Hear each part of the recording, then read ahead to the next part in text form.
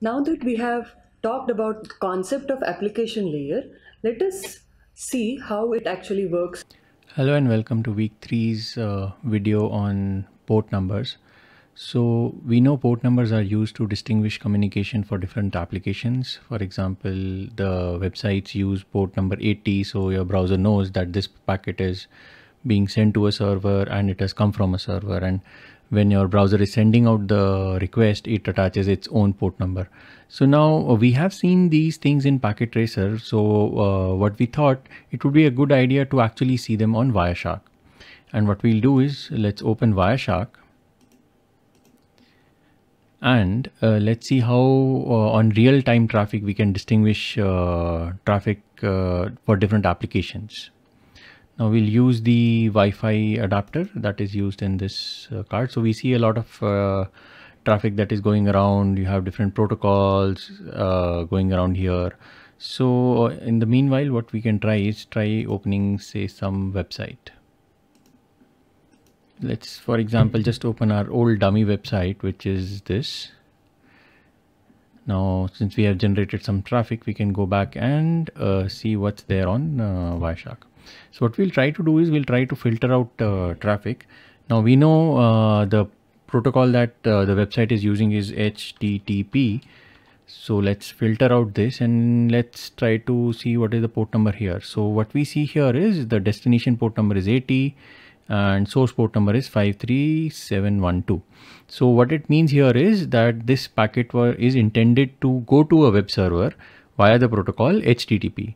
So when this packet comes back, then the destination port would be this and the source port will be this. That is when it comes back from the server.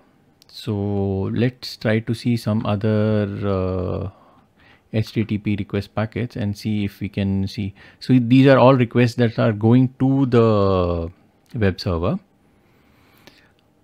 Now you see this one here, the source port is 80 and the destination port is 53715.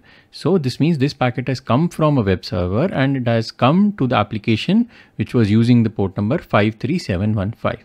So this way port numbers are used to distinguish different communications that belong to different applications. And even if it's the same web browser and it has multiple tabs here, so all the tabs would use different port numbers.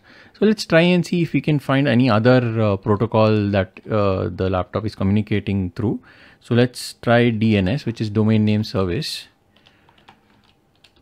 And yes, we have some packets from DNS. So again, we see here the source port number is 53 and the destination port number is something like that. So this is a response packet. And let's try to see here. Yeah. So we have the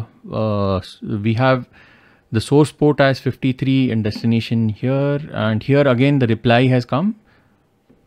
So here what we see is the source port is 53 and destination port is 55987. And here what we see is for one of the replies, which was 51807, the reply has come back, which is with destination port 53. So this is another example of how different protocols use port numbers. And so these are some standard port numbers. 53 is a standard port number for DNS requests. Similarly, 80 is a standard port number for web browser based HTTP requests. Okay, and let's see another protocol.